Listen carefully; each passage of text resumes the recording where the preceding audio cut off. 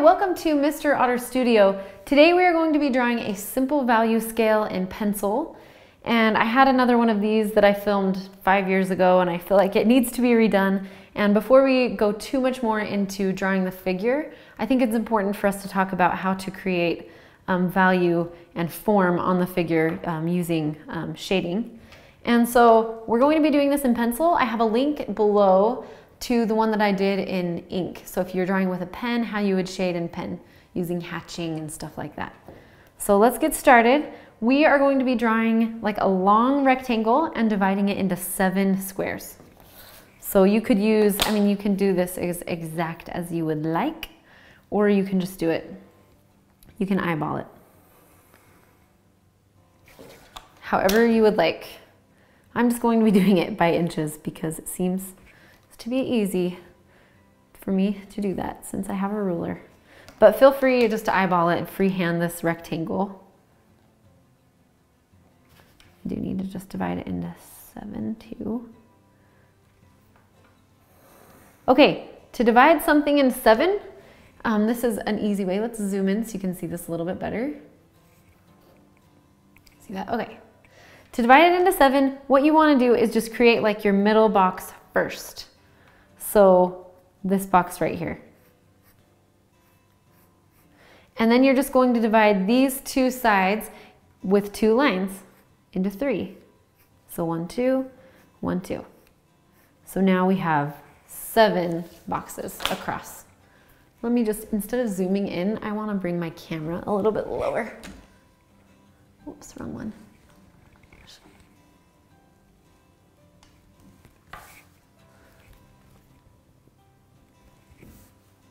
Whoa, that's like kind of crazy looking.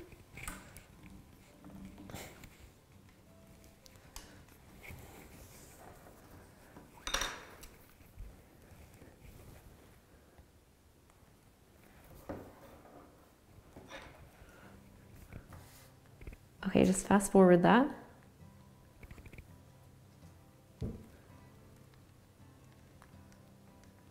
All right, so hopefully you've drawn your box and these are in 7 different squares. So we're gonna be making 7 different shades and we're going to be going from dark to light. So this one's going to be like completely black and this one's going to be white. Okay, and we want it to be like as seamless as possible. So we don't want it to like jump from dark to light. We want it to be very, very gradual. So let's just start with the easiest one. Let's just fill this one in with our pencil, and you can use different pencils to do this as well. If you're using a B pencil, that means you're going to have softer lead and you're going to be able to make it darker. If you're using H pencils, you're going to have a harder lead, and that even if you press hard, it just draws a lot lighter. So fill it in as dark as you can. And then in the next one, we're just going to try to ease up the pressure just a little bit. So here we go. So I'm still pressing down, just not as hard. I might need to press a little bit harder. It doesn't seem like it. It should be really subtle, just a really subtle change. No jumping in this value scale.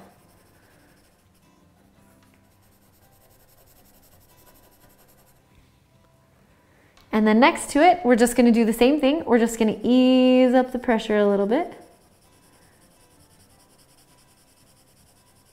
And if you notice, I'm just kind of doing like these long oval kind of strokes. You can shade it in however you want. You could use the same direction of line. But I don't like how that's darker. If you have that, no bueno. Try not to do that. And then next to it, we're going to be pressing even lighter, and I'll try to fill in my whole square.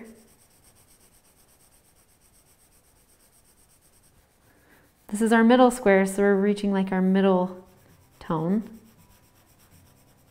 It's hard to keep the pressure, the same when you move. And then this one, we are just like barely pressing down.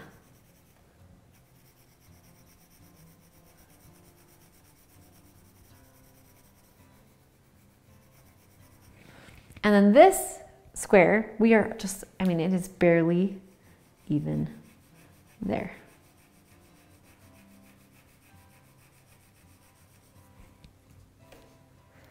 So now you have the value scale. I will give you the names of these things if you really want them. Sometimes I don't really use them all the time, but this would be the, let's see, I've done it in the opposite direction of how I had my other one. So the lightest area is called the highlight. So you can write it in if you want. I'm going to write it in, but you don't have to. So this one is the highlight, the widest part. And then we have our light tone. This is the light tone. Then we have our mid-tone. And then when we get to the very, very center, this is actually reflected light. I wonder how often this is actually like really the case. I don't know. And then we have our shadow,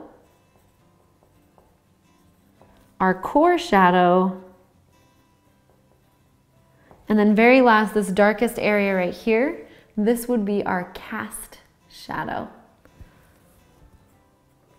Cast shadow. So I don't know why I write, because I doubt you can even read my handwriting. It's so small in this. But what you want to look for in a good value scale is to see if it's gradual. It shouldn't jump, like it's pretty jumpy in here, right? From dark to this tone. So if this was a drawing and this was a shadow, I'm just gonna do another value scale above it where I didn't divide it up into these squares. Okay, I think that's helpful. I'm just gonna hurry and draw this. There is no hurrying and drawing with a ruler though. What am I thinking? Rulers. I just figured the bottom one was. Okay. So now, and you can try this too. So now we're going to be pressing our hardest on this side. So just press down as hard as you can. We're still in that cast shadow. And then we're moving into the core shadow. So we're just loosening up just a little bit, but I'm still pressing hard. And then in shadow, I'm just easing up the pressure just a little bit, but I am still pressing. And then reflected light, I'm just pulling off a little bit more. Mid-tone, just there, and then light tone is barely, barely there. So did you do that with me? I hope you did, and I hope it was helpful. Because when we're drawing the face and we're drawing noses or whatever you're trying to draw, I think it's good to practice these value scales, because some of us, maybe you're too much up here, maybe you're too much down there, and sometimes that actually can be a really cool thing. But if you're trying to capture all of the values on an object, most objects will have all of these values on them. But the problem is, at least not the problem, but it gets difficult when you're drawing something with maybe color, right? Where someone's wearing a red shirt and it's not white, right? So what do? A lot of artists actually paint, like even painters, they will first paint a painting in, and I'm totally spacing on the word for it right now, but they'll paint it in like black and white tones, but it's usually like a brown and white tone. So they do an underpainting with these values on it before they add the color on top, just so they can get the values right. That's how critical it is, or it was, whatever, for them to do it. So now what I want you to do, now that we've talked about these, I want you to practice shading a sphere. This is a very, or an apple. Let's just choose an apple or a sphere or something that's kind of round in your house and try to shade it and use all of these values. So think about the mid-tone as like the color of it. Like if you're doing an apple, it's the mid-tone, right? And then you have the highlight. Some people just erase the highlight out of the mid-tone or out of the shadow. So try to draw an apple or an egg if you have a white egg. Even if you don't have a white egg, an egg is a great thing to draw. Just be careful using it with high school students, because one time one exploded in our classroom. So you can get a little crazy, but it's a great thing to draw because it's white and it's a super simple shape. And what I would also recommend is use one light source, whether it's your window or one lamp light or just something to make it a little bit easier for you to see all of those values. because when you have multiple light sources, it just tends, like look at this. You can see that this is my eraser. It's so dirty, but you can see what's happening here, right? Look, I have two lights right there, and there's one shadow here, one shadow here. So let's actually look at this. This is great. I wish it was cleaner. Oh man. Do I have time to just like clean it off so it looks better? No, I don't. Okay, so look at this eraser. I'm gonna zoom in on this actually. Oh, I actually have solid white shapes. Let me go grab one really quick. It's just in my closet here. Intermission. Oh, whoops. Okay. It might be a little bit easier to see on these. But on the eraser, you can totally see reflected light. And you can see the shadow, the cast shadow is for sure the darkest, right? So anyway, that's kind of cool. This would be just maybe shadow. I don't know what that would be. So here we have, let's back off a little bit, camera. I'm just gonna, you know what? Maybe your assignment, I'm gonna move this. It's to draw this. There you go. So what I want you to do, I'm just gonna turn maybe one of these lights off. Let's see what happens. Whoops. Let's turn this one off. Oh man, I wish you could see this from the side. It looks so cool. I'm gonna switch it. Let's see. I just want you to see the full thing and the shadow, maybe from the side. Let's just do it from the top. Okay, there is our shape. Back off a little bit, camera. Okay, so we're looking at it from the top. The light is over.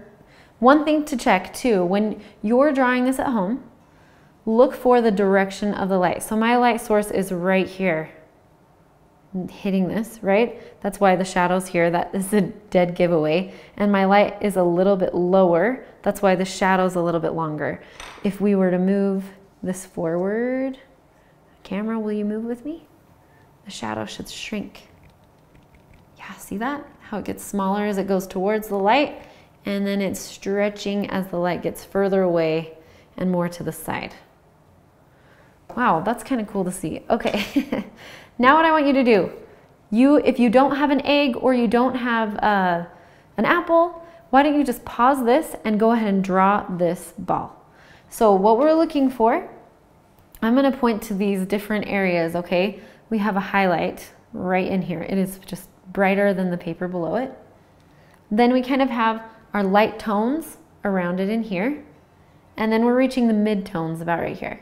But then we get to our shadow, which is this area right here. And this right here is reflected light.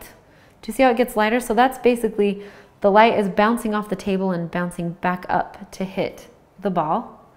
And then we have our core shadow, which is just the darkest part in here. And then our cast shadow down here. So hopefully that's helpful. But pause the video. If you don't have anything, you can just draw this. This would be a great thing to draw. Also, if you're just worried about making a perfect circle, just grab something and trace it like a cup. That's a great way to do it. Here's a square too. Well, that's kind of boring actually, like that. Whoa, the shadow, what on earth? What have these lights done to my shadow? That is so crazy. I've never seen anything like that. All right. Thank you so much for drawing with me today. I hope that helped you learn how to draw different values in pencil. And I would love to see your homework assignments. Post them to Instagram using hashtag Mr Otter Studio, hashtag value study, hashtag Mr Otter Studio value study. Whatever one you want to use.